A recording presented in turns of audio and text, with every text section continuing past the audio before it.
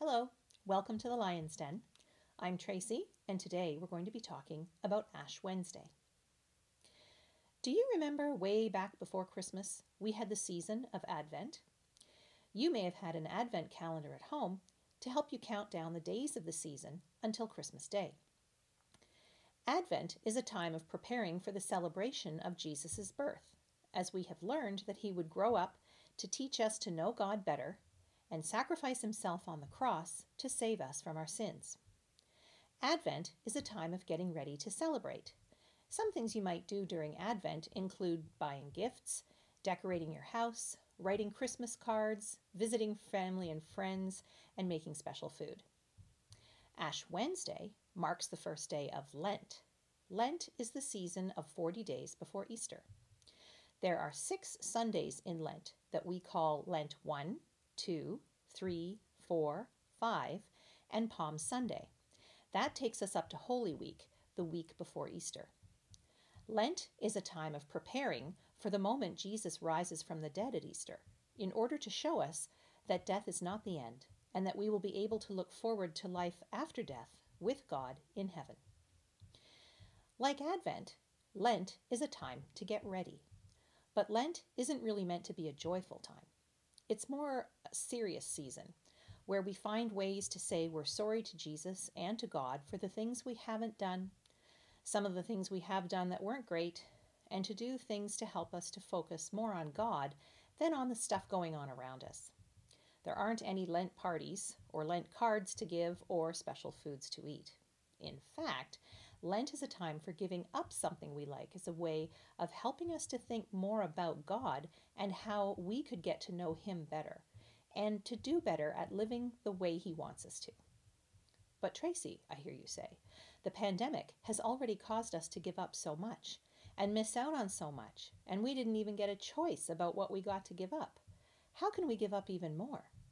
Well, I think what we can do this year is take some time to think about the things we had to give up, the events we missed out on, and then create something that helps us think about how we're feeling to make this, in a way, the best Lent ever. What do I mean by that? Well, in a way, since you're home more because of all the restrictions on what we can do, that means you can spend more quiet, uninterrupted time thinking about God and how he wants us to live and how we might get to know him better since there's less stuff to do. But just thinking about a thing sometimes isn't enough to get the idea to stay with us. Our brains need a reminder. This is where something like a journal or an art project can help keep the idea in your mind. You can write, paint, draw, build with Lego, or do any other creative activity that you enjoy to create something that helps you reflect on and remember the reason for the season. So, first things first, let's think about being sorry. Sorry is both a word we say and an emotion we feel. It's not usually a comfortable thing to feel or to say because it means we've hurt someone by what we have done or not done. We hurt someone, we let them down, we didn't do the right thing. That's expected to happen. We aren't perfect. We make mistakes, we lose our temper, we feel mad and bad, and sometimes we just want someone else to feel mad and bad too. But when we realize we've hurt someone, it's important to say you're sorry. It's also important to show you're sorry. Your words and your actions both matter. In fact, Jesus taught us that our actions are even more important than our words. So, for example, if you took a family member's favorite book without asking, and a page got torn while you had it, you need to not only say you're sorry, but also show you're sorry. How could you show you're sorry in that example? Well, you could offer to fix the ripped page or even buy a new copy of the book with your own money. But what if it isn't something obvious, like a torn page? What if you did something not great that only you know about? Well, the first thing is, you are never alone. God loves you and knows what you're up to.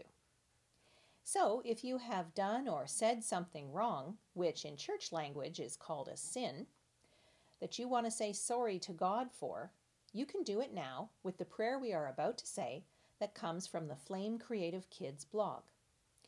When I say, Lord, we are sorry, I'd like you to say that along with me. Okay, so let us pray. We thank you, Lord, that you love us and hear us when we pray. We are sorry for the things we have done that have hurt you and others. We have not loved you or others as much as we could. Lord, we are sorry. We have not helped others as Jesus helped us. Lord, we are sorry. We have been impatient. Lord, we are sorry. We have been angry. Lord, we are sorry. We have been jealous of others. Lord, we are sorry. We have told lies. Lord, we are sorry. We have forgotten to pray. Lord, we are sorry. Hear us and help us, Lord. Work through us so that we can share your goodness and love in the world. Show us the joy and new life that Jesus brings. Amen. We usually go to church on Ash Wednesday to be marked on our foreheads with the ashes from palm crosses from last year's Palm Sunday. Since we can't be in church for that this year, we can instead make a simple piece of art that will help us remember that Lent has begun, that we belong to Jesus. We are sorry for our sins, and we believe that Jesus died so we could have everlasting life, a life in heaven that doesn't end after this life is over. I have 2 examples to show you of the kind of art you might want to make.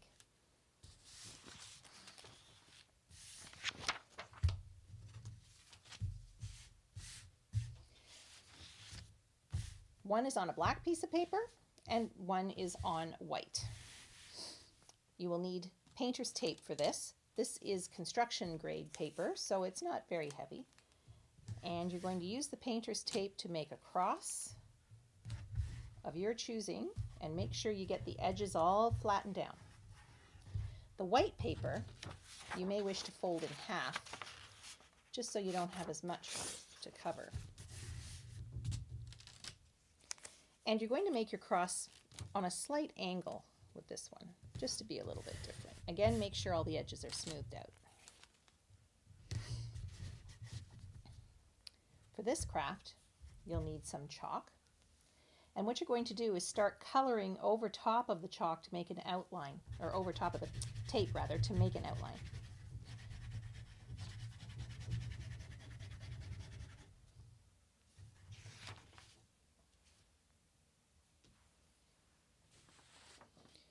This is one I completed earlier, and I've put the word repent, which is to say sorry, and believe at the bottom, or you can put other words that have meaning for you.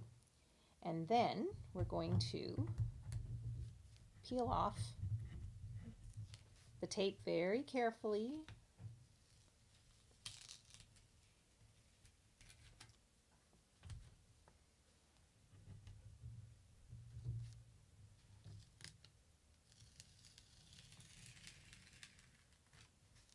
And there we have our first cross. It kind of makes me think of the smudged ashes. So that's one example. The second, with the folded piece of white paper and the painter's tape cross, is a little more involved.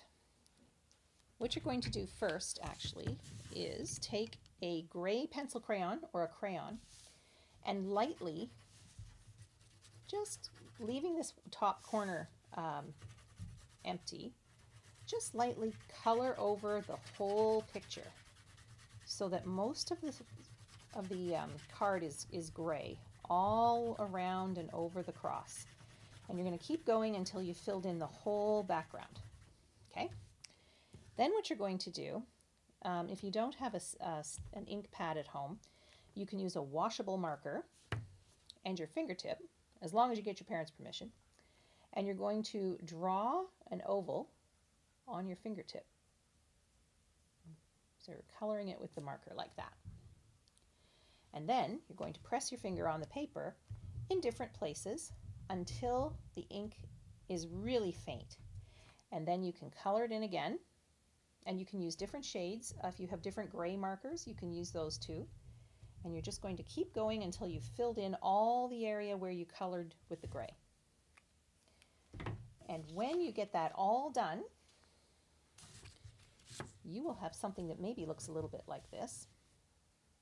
And you can see that I have drawn little faces. I've taken my pencil and outlined some of the circles, and I have drawn little faces. Now, this is not an original piece of art for me. This is something I saw online on Sheila Connor's blog from St. Timothy's Episcopal Church in Texas. And I thought it was such a neat picture, I wanted to kind of try to do it and see if we could do it ourselves. So that's where the idea came from. So you just carry on filling in the little faces, and in the original piece of art, each little face had a cross drawn on the forehead, and then eyes and a nose. And when you get all the faces done the way you want, you can peel off the tape very slowly.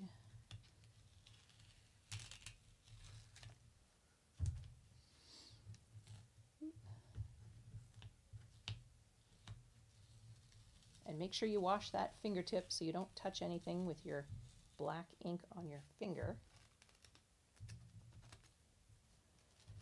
And there is an image of a lot of people who've had their imposition of ashes on their forehead all around the cross. I thought it was a really neat piece of art, and I thank Sheila for posting it on her blog. So those are a couple of examples of the kind of art project you might want to try out in order to reflect and remember that today is Ash Wednesday, and it's the beginning of Lent, and we have a whole season of activities and things to do to prepare for Easter, that most joyous celebration in the whole Christian calendar. Take care.